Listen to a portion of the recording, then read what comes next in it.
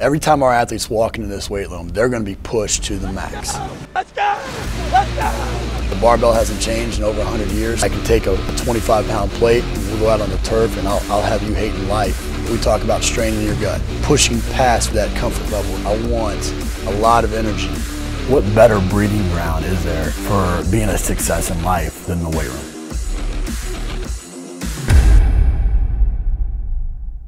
Hey guys, welcome back to Iron Game Chalk Talk. I'm your host, Ron McKeefery, and this is episode number 317. I want to thank you guys for listening each week. Really appreciate those of you that like, share, comment. Just continues to help us highlight the great people that we have in our profession.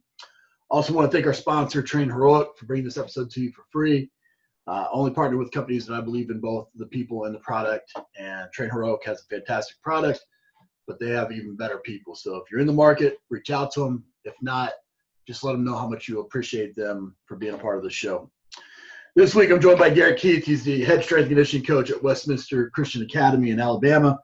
He's also the reigning NHSSCA Strength Coach of the Year, and just a guy that's a family man, a great coach, and doing it all the right way. And appreciate you coming on the show, man. And I appreciate it. I told you before, man, this is really a huge deal to me, being a part of this podcast. Years ago, I heard you speak at a clinic in Louisville, and I kept hearing people talk about your podcast. I didn't even know what a podcast was at the time.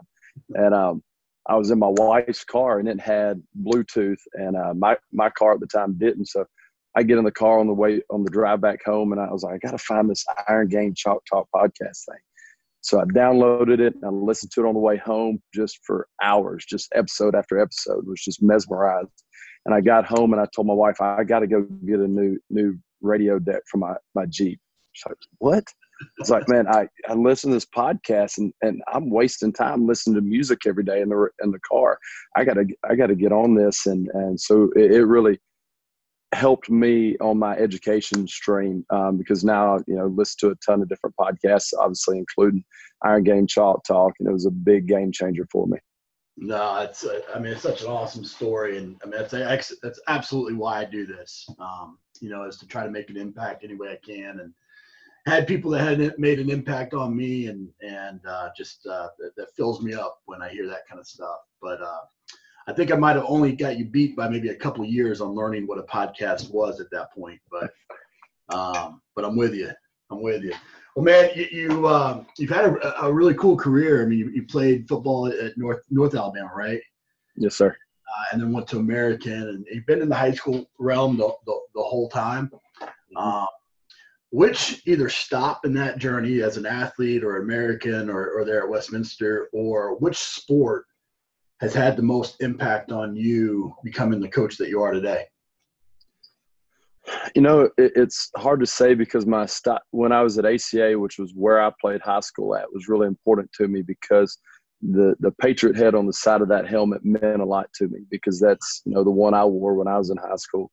But there I was really just a strength coach for the football team. I didn't understand strength and conditioning well enough to really train everybody, and wouldn't have felt comfortable. So being here at Westminster, where I get to work with all of our athletes, has probably been my area of biggest growth. This is starting my 11th year here, and there's been so many athletes that have come through now that I've learned from, and been able to adapt our program, and had coaches come by, and obviously my experience with different organizations, and especially the NHSSCA, has helped me to grow tremendously. So I would say my time here at Westminster has been huge for me, and the kind of support that I've got from our administration and our coaches staff and the teachers and everybody in the community has been great for me. Yeah, there's a lot to dig in there. Being being in high school strength and conditioning for 14 years or 15 years, whatever it's been now. That wasn't as popular 15 years ago as it is today. So we want to dig into that. But before we do, we always like to dig into the biggest mistake. What's the biggest mistake you've made as a coach, and how you learned from it? Because I think it helps other coaches that are listening help avoid some of those mistakes potentially down the line. From a program standpoint, I would say that my biggest mistake was kind of the same thing. And it was when I was at ACA, my first year or two coaching, you know, I didn't really know what I was doing. I was hired to be an offensive line and defensive line coach.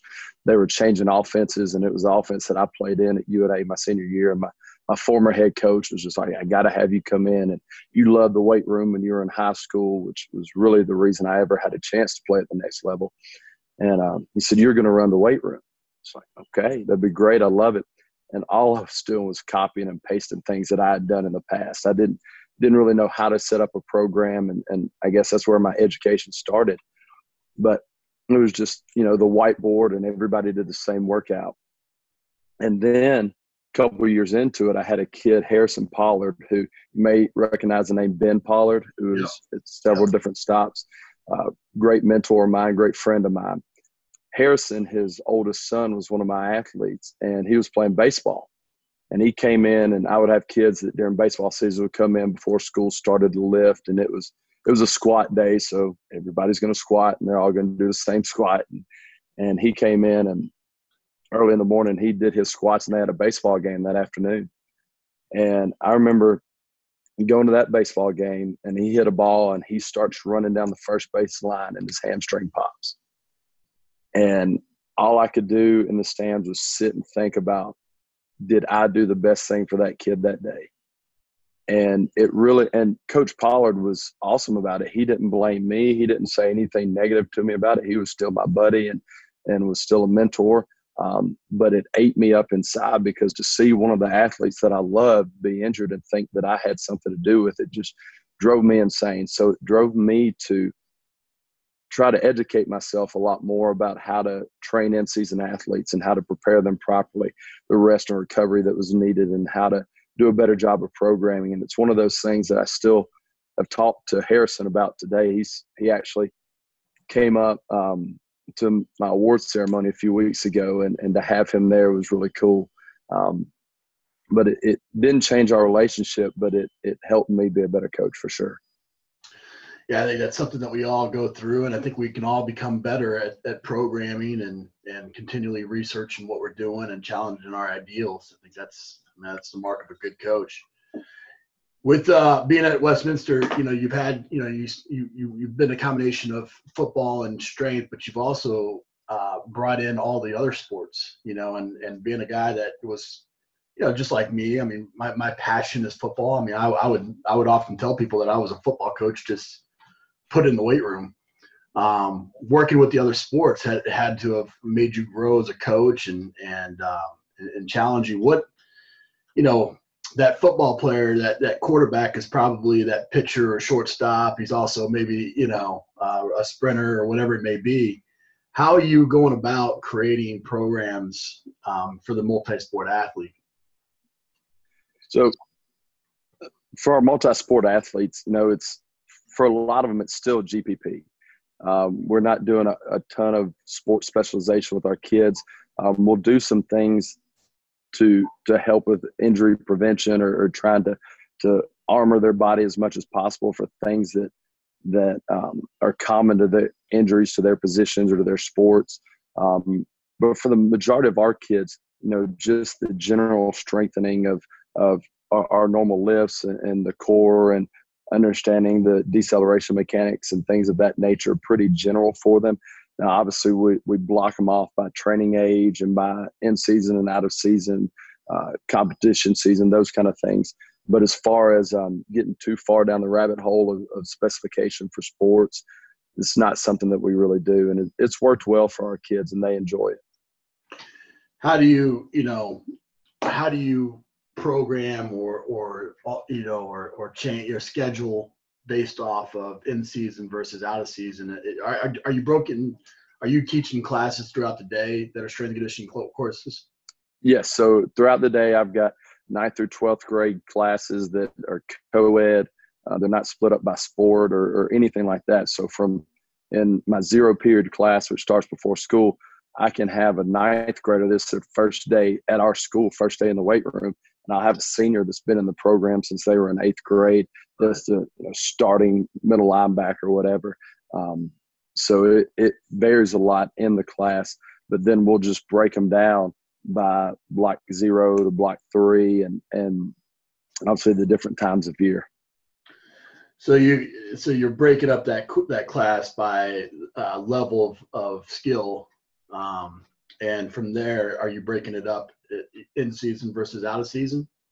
Yes, sir. So half of my weight room in each class will be the in-season athletes. The other half will be out-of-season athletes, and they'll train in racks together as far as with their teams as much as possible. But there's some classes where I'll have one volleyball player, and she's the only volleyball player, so she's going to train. She may be training with some other in-season female athletes, or she may be at a rack by herself where other people are helping to spot her when necessary and things like that. Yeah, I think that's always a challenge to keep. It's absolutely the right way to do things, but it's also challenging keeping everybody's attention and keeping them, engaged in what their goals are for that time, that training period. What are some tactics that you've used to try to keep everybody doing what they're supposed to be doing and essentially coaching themselves as well? So years ago, I would have 3 different stopwatches, and I've been having a stopwatch on my phone going, trying to get the rest times ready for each group. And I'm blowing a whistle for racks 1 through 2, set 3, go, and these racks. And finally, in one of my observations with Fred Eves, I went up to Battleground Academy when Fred was there, and he had just gotten a timer, and I'd heard Kevin Vanderbush talk about his timing system, and Fred kind of laid out to me how he used his, and the next week I bought a timer, and that was something that's helped me not have to watch the clock, but be able to go around and coach athletes all day long. So I've got great kids as far as the motivation that's needed. I don't have to be a big rah-rah guy in the weight room. I'll explain to them the purpose of what we're doing. They know what we're doing. We use Team Builder so they can see their workouts at home. A lot of them will come in knowing what their weights and what their reps are already because they looked at it that morning. They wanted to get their mind right before they got in. So I'll say, all right, guys, we'll go through our prep work and first set. We'll start the clock, and they'll just get going, and they know the pace that they have to keep it on to make sure they're getting their work done by the end of the tier time. 11 years at a place, I'm sure it's changed quite a bit from year one to where it is now in terms of maybe facilities or scheduling classes or getting buy-in from parents, administration, coaches. What were some of those challenges early, and how have you gone about kind of addressing some of those as you've grown? So the first year I got here, it wasn't what I thought it was going to be.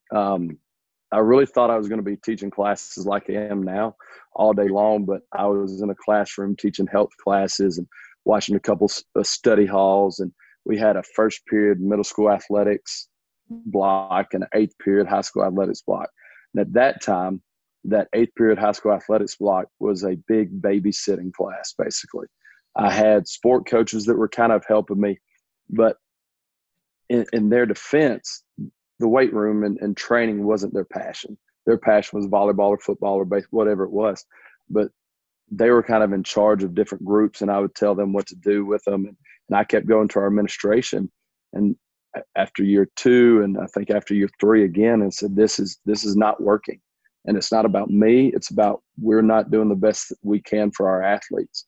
We're asking them to dedicate this time, and we're not giving them a chance to be successful. So I think it was year 4 maybe they finally started giving me some classes that I was able to train kids throughout the day, and it just grew from there to where now last year was the first year we offered a 0 block period. So we started at 7 o'clock before school, and it's run just like a class. And when I went to my administration and asked them for it, it was because we've got such a high academic standard at Westminster that some of our kids that were wanting to get in my class couldn't get into it because they had to take so many AP classes and foreign languages. And they said, Coach, do you really think anybody's going to sign up for a class that meets at 7? I said, let's find out. And it was my biggest class. It's been filled to capacity every semester. So that's been a major change, and it's been cool. We've got the guy that took over from me as offensive line coach is actually a guy that was here in 8th grade my first year here and graduated from Westminster and was one of my top cats. The posters that you see on the back behind me is a way that I honor kids every year that have kind of stood out above everybody else with their work ethic, their dedication to the program. And he was one of my first top cats, and he's back here coaching now. So it's fun to talk to him and say, hey, you remember when we used to do that? He goes, yeah, you don't do that anymore. Why don't you do that anymore? And I get to explain it to him, and just a great guy to have around. Yeah, that's awesome right there. When you can have your athletes come back through, or go on into coaching or something along those lines. That's some of the most rewarding moments for sure. So this year, Coach, we actually, in our faculty meeting yesterday, I looked around and we had 2 new hires, and those 2 new hires plus the guy that's been here for a year were all three of my top cats. So to be able to have them together and be here at the school is really cool. That's fantastic. Well, I would imagine that's helped obviously with getting buy-in even now, but I mean, early on, getting peer acceptance from other faculty members and the importance of strength and conditioning, and why that would even be on par with some of these foreign languages and other courses has probably been a challenge. How have you gone about building credibility for the courses that you're teaching and for the profession in general? So first of all, I think it's important to be seen throughout the school, not making the weight room your little area that you don't ever venture out of. Obviously my first few years I was in the classrooms in the main school building, but making sure that we're a Christian school, so make sure you're at chapel all the time. Make sure you're doing all the things that you're supposed to. You're supportive of all of the academics. You're supportive of the fine arts programs and the different things that are going on. But being really transparent with my administration was a big part of it. Toby Jacoby did a great article for the NHSSCA website a couple of years ago that was about using educational language in the weight room and understanding that we as strength coaches use that education, or we are doing what your normal classroom teachers are doing, but a lot of times we don't understand how to speak that language. And Gary Schofield does a great job of saying, hey, if I was hired by a German national team to train their swim team, the first thing I would do isn't a sports analysis and understanding what they need physically. It would be to learn German, and so I could speak their language. So as a high school strength coach, it's important for me to understand educational language and be able to speak that to my administration, because when they hear that, they butt up and they go, okay, this guy knows what he's doing. So 2 or 3 years ago, my principal came to me and asked me to take half of our faculty in the morning and then take the other half in the afternoon and take them through professional development to show them how I break down our classes, the character and leadership development that we're doing, the differentiation that we're doing, the assessments that we're doing, summative assessments, formative assessments, all those kind of things. And it was amazing the response I had from the faculty, because everybody supported me and they were great to me. But after those meetings, I had multiple teachers that came up to me and said, Coach, I had no idea. I thought y'all just pick things up and put them down. I didn't understand the breakdown that you have in here. And then I had teachers that came and observed my classes and wanted to know how they could do in their classroom what I was doing in the weight room, how they could differentiate for their different students' needs. And, they may have a class that's all juniors, but even in that junior class, there's a big difference in abilities. And so to be able to do that with 9th through 12th graders in the weight room really shocked them. So that's, I guess, been one of the biggest things for me, was showing that my administration that, what we do in here is important more than just physically, but there's a lot of preparation that goes into it for the mentality of the kids and for their confidence levels and for them understanding that there's a reason behind what we're doing.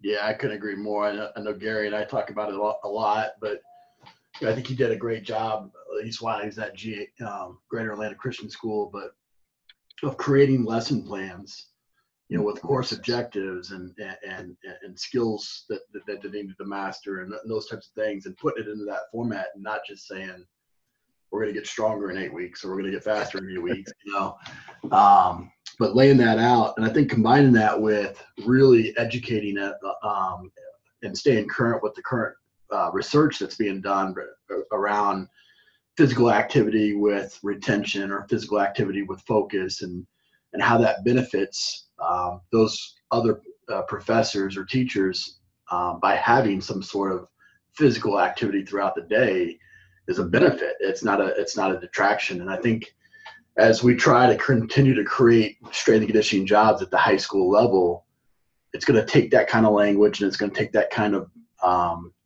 vision by coaches to show what can be done to benefit the student, in not just their athletic pursuits, but also their academic pursuits as we go.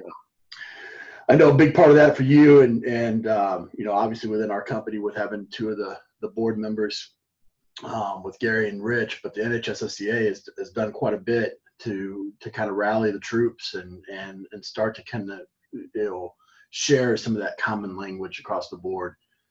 What has the NHSSCA been able to do for you individually, and how do you feel like it could help maybe some high school coaches or coaches thinking about going to the high school level that maybe are unfamiliar?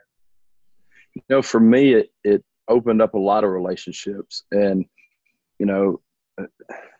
Micah Courage talks about this all the time, but I hate to drop Gary bombs, but Gary has been so influential in my career. And one of the things that he says all the time is information is a dime a dozen. You can get on the internet now and find tons of great information, but the connections that we have made through the NHSSCA, I think, are one of the greatest benefits to it.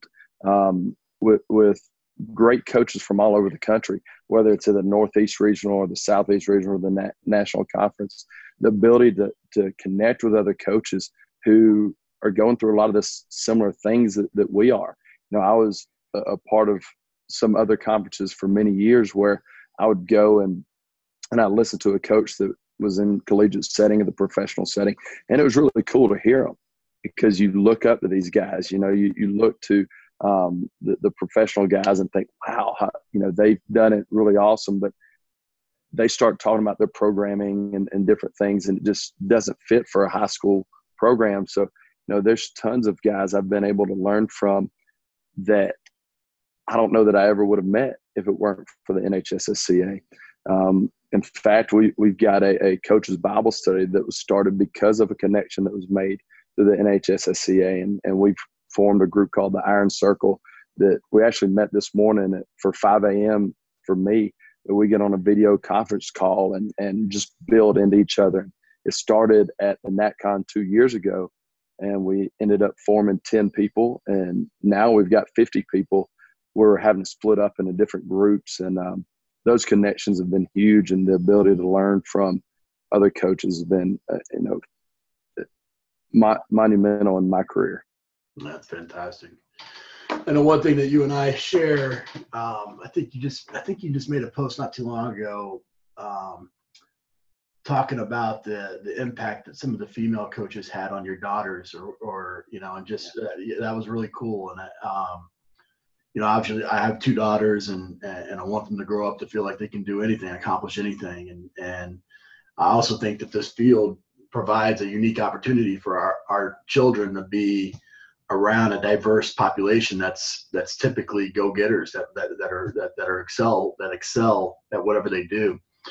Talk a little bit about how you've been able to include family into this profession when it's, there's a lot of people that think that you can't be a good dad or a good mom and be a great strength coach.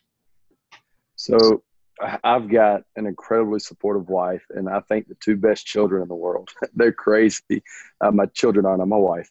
My children are crazy, and they love coming to the weight room. And my athletes know them by name. My athletes love seeing them. When my wife comes by, whether it's to drop off something for me or just to say, hey, I'll pick up my son. He's 5 years old, and walk around the weight room with him. I've done that since he was a baby and since my daughter was, and I'll cover his ears and blow the whistle for the next set. And, just being able to have them included. And we have every spring I do a senior recognition night at my house. So all the seniors that have been a part of our training program and made a really big impact, they'll come over to my house, and I want my wife there. I want my children there, so they get to see my family again. And it's my way of being able to recognize them, and I'll write an individual letter to each one of those athletes and read it in front of everybody else. And it's been special for me for that reason, but also because my daughter's out there playing with our senior boys. Like this past year was the first year my daughter played softball. Well, our starting running back that was a senior last year was pitching balls to her in my backyard when we did that senior night. And that's something that she'll always remember. The guy that she wanted to take a picture with after football games was throwing softballs to her. My son is over there with 3 of our female athletes, just running around with them all night. And it meant the world to him. So one of the great things about being in high school is being able to involve your kids, and the love that your athletes show to those kids is incredible. Yeah, I couldn't agree with you more. And it's, I speak on building culture. And one of the things that I talk about is including your family into that, because I think it's so important for our athletes to see us as human beings and not just as robots, that blow a whistle, and many of them are coming from broken homes that don't really have a model of what the family dynamic should look like, and so being able to share the wins and the losses within a family and talk about, how you work through problems, or how it's not completely always peachy. Sometimes it's bumpy as well that you gotta work through. Those are important pieces of the pie, I think, for helping to educate these athletes, not just in the weight room, but for the, for the challenge of life. And so important. So I'm so glad that you do that on a regular basis. And I'm glad that you talk about it, amongst your peers, and demonstrate that vulnerability, in that leadership, because I think it's so important as we go. Man, we end the show with some resources here. Give us the best piece of coaching advice you ever received. So my high school head coach and current head of school, great football coach, but he used to tell us all the time, football is a great game, but it's a lousy God. And I remember hearing him say that, and I'm like, you're the football coach. This is supposed to be, one of the biggest things in the world to you. And it was his way of explaining to us that, and he would obviously delve into it deeper, but it was his way of telling us that, this sport's going to go by the wayside.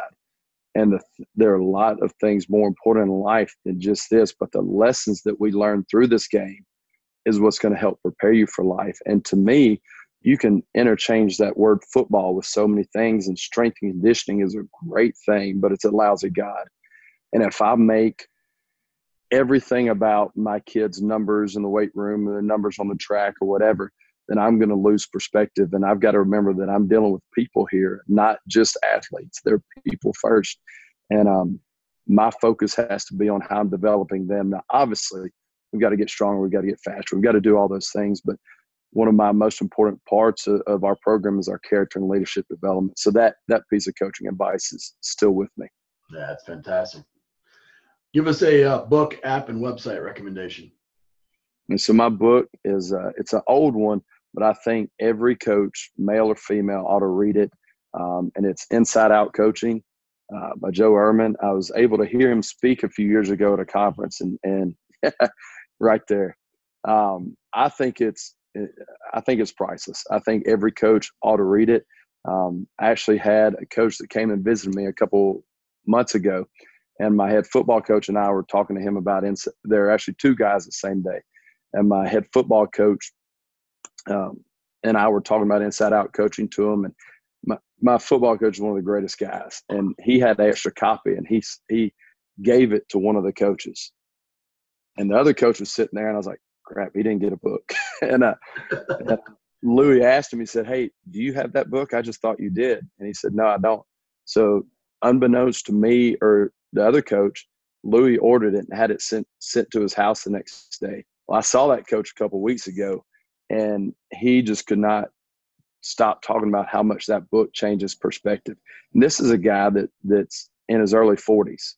Wow. He read that book for the first time, and it challenged him to change his coaching style and the way that he does things. And I think, every coach that starts his coaching journey should read that and get a perspective on how he or she is going to treat their athletes, and what the perspective is on it. Yeah, I couldn't agree more. Any apps or websites?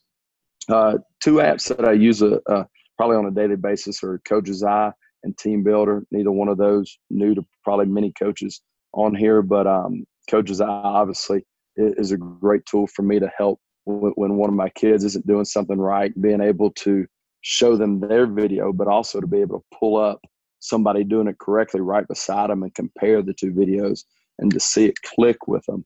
Then obviously Team Builder for our daily surveys, our readiness programs, and then to spit out programs for our kids. Awesome. Well, man, like I said, I mean, there's no secret to me, or it's no that you've had the success that you've had, and why you're the reigning strength coach of the year. I mean, first and foremost, I think when you talk about, Joe Ehrmann's book and transactional versus transformative coaching, I mean, I think that's what you're doing on a daily basis, and incorporating your family into that, and keeping your athletes front and center in your motivations makes all the other stuff go, easier. Sets, reps, relationships with the coaches, parents, administration. Whenever you do that, and the players love you, and they know that you care about them, then you can accomplish and get through any of that type of stuff. And so it's obvious why you're successful, and I just appreciate the way that you're going about your business and how open you are about it. I think that's the next step for a lot of coaches is really being able to demonstrate kind of that vulnerability and being able to talk about loving your kids, loving your spouse, loving, your athletes, sharing your wins and your losses. And I think you do that on a regular basis, and I respect you for it. I appreciate it, Coach. I appreciate the influence you've been on me and so many other coaches, and how you've gone through your journey with your book and with your podcast that it reaches thousands of coaches, and not just from, like you said, sets and reps, but the vulnerability that you've shown in your book, and it really opens up a lot of eyes. Appreciate that. That's it for this episode of Iron Game Chalk Talk. Thanks to this week's guest as well as our sponsors for bringing this episode to you for free. Make sure to check out ronmckeefery.com, where you can join our mailing list, find the show notes, including all the links and resources mentioned, and information about Coach McKeefery's other products. While you are there, please join Coach McKeefery in the comments section thanking our guest for sharing. If you haven't subscribed to Iron Game Chalk Talk on YouTube or iTunes yet, make sure to do so. Comments, ratings, and reviews are always welcome. Coach McKeefery can be found on Twitter at @RMcKeefery, on Facebook and YouTube at /Ron.McKeefery. That's it for this week. Be sure to check back next week for another great episode of Iron Game Chalk Talk.